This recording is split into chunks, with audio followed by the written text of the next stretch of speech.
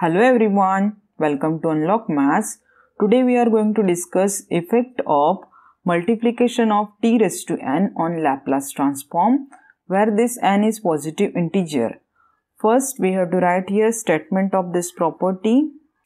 So yes, when we have one function f of t and we know its Laplace, this is given by this f of s, right?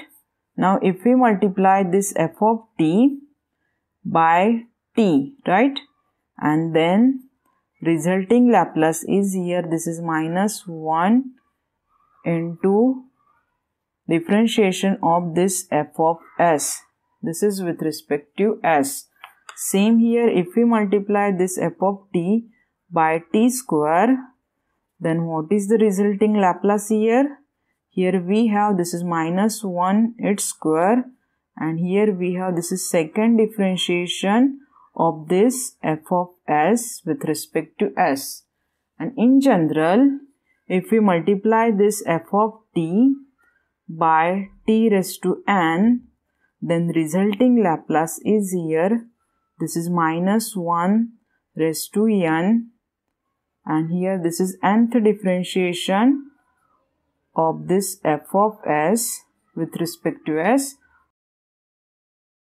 where this n is here 1, 2, 3 up to finite n, right? Now we have to prove this statement here. Yes, here we have given this f of t Laplace f of s, and we have to prove this is here, right? So yes, we will prove this property by mathematical induction. Yes, and in mathematical induction we know that given statement we have to prove for n is equals to 1, right? Then we have to assume that given statement is true for n, yes, and using this we have to prove given statement for n plus 1, right? Yes. So here we have to use mathematical induction. So first we will prove given statement for n is equals to 1, right? So yes, n is equals to 1, that means when we multiply given function f of t by t, yes, we have to prove this is here, right? Yes, we know that we have given function f of t and we know its Laplace, right? And this is given by, this is integral within limit 0 to infinity e raised to minus st f of t, right? This integration with respect to t, and when we solve this integration we get new function f of s. This is called the Laplace, right? Now we will write down again, this is here. So here we have, yes, now we can check that here we need differentiation of this f of s with respect to s. So first we will differentiate this with respect to s on both sides. So here we have,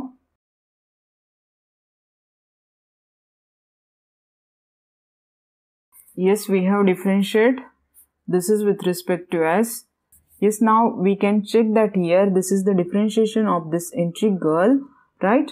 So this differentiation get convert, this is in partial differentiation with respect to s under this integral sign, right? So here we have integral of this differentiation of e raised to minus st f of t dt, right? And this is as it is. So this is by this DUIS rule. Yes, this is differentiation under the integral sign, right? Next here, yes, this is partial differentiation with respect to s, right?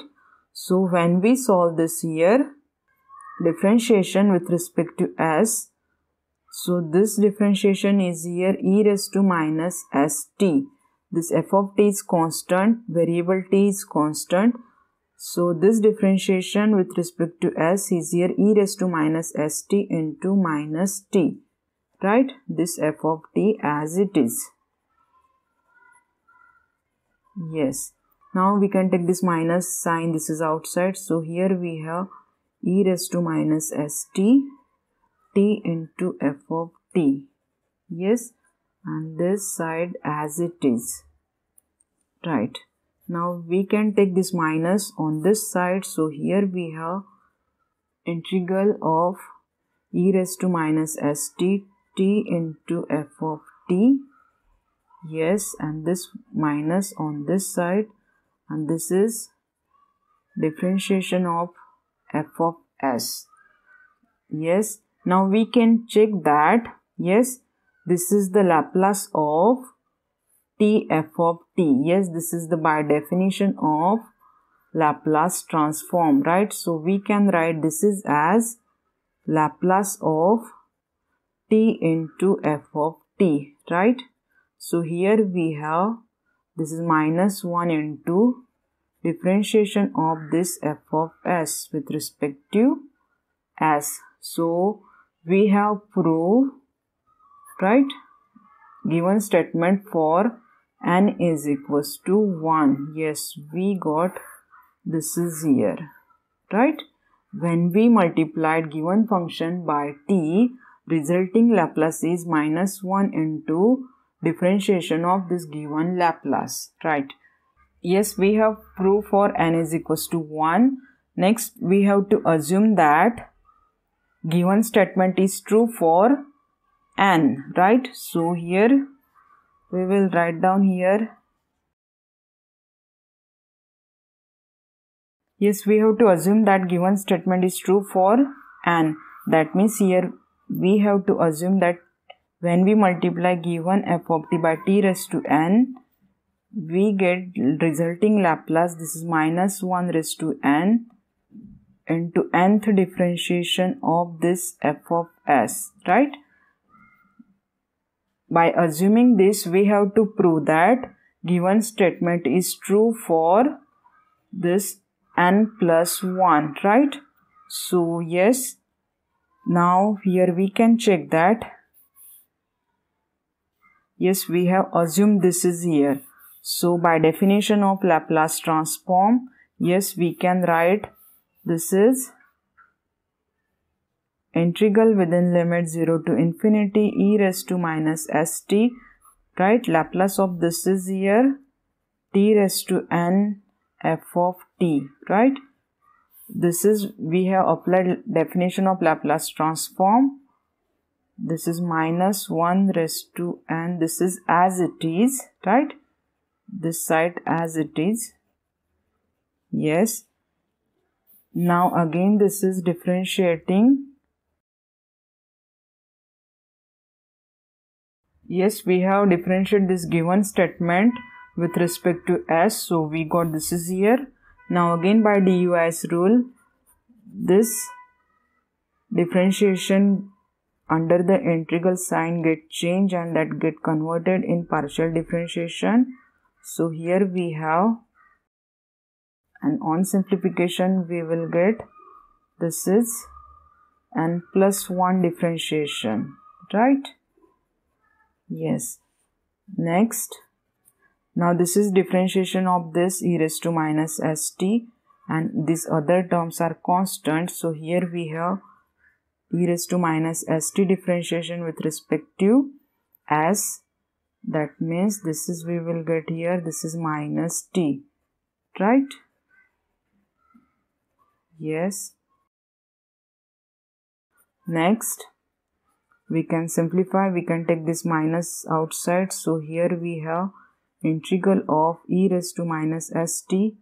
Yes, this t and this t raised to n, here we will get t raised to n plus 1 f of t, right? And again this is as it is. Yes, next we can check that this is by definition of Laplace transform. Yes, we can write this is as a Laplace transform of this t raised to n plus 1 into f of t. Yes, and when we shape this minus sign on this side, so here we have this is minus 1 raised to n plus 1 and this is n plus 1th differentiation of this f of s. So yes, what we have proved here, yes, we have proved given statement true for n plus 1, right? So yes, by mathematical induction, yes, we have proved given statement is true for n plus 1 by assuming that statement is true for n, right?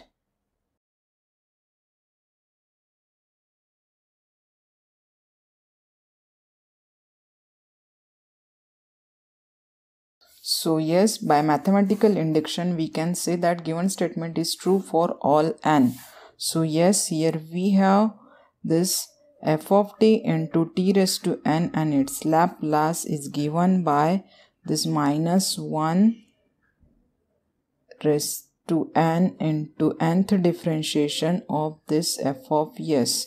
So yes, we have proved this given property here. So yes, when we multiply f of t by t raised to n, its resulting Laplace is minus 1 into nth differentiation of given Laplace, right? Next, we have to understand this property by one simple example, right?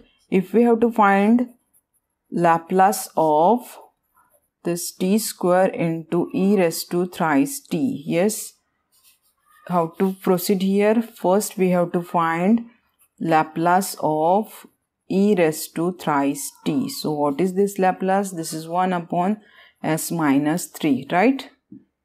Then we have to multiply this e raised to 3t by t square. Yes. So here we have, this is Laplace of t square into e raised to thrice t. So what we have to do? Yes, this is minus 1 its square into second differentiation of this f of s. F of s is here s minus 1 upon s minus 3, right? Yes, this is by effect of multiplication of this t square. So yes, how to simplify? This is minus 1 its square. So here we have this plus 1 and this is here second differentiation of this 1 upon s minus 3. So yes, we have to find this differentiation. So yes, first differentiation, this is minus 1 upon s minus 3 its square, right? Yes, then again we want its differentiation. So here we will write this is minus outside.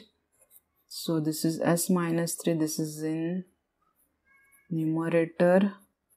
So here we have, yes, this differentiation minus 2 into, yes, this is s minus 3 raised to, this is minus 3. So this minus minus get plus, so 2 upon this is s minus 3 its cube.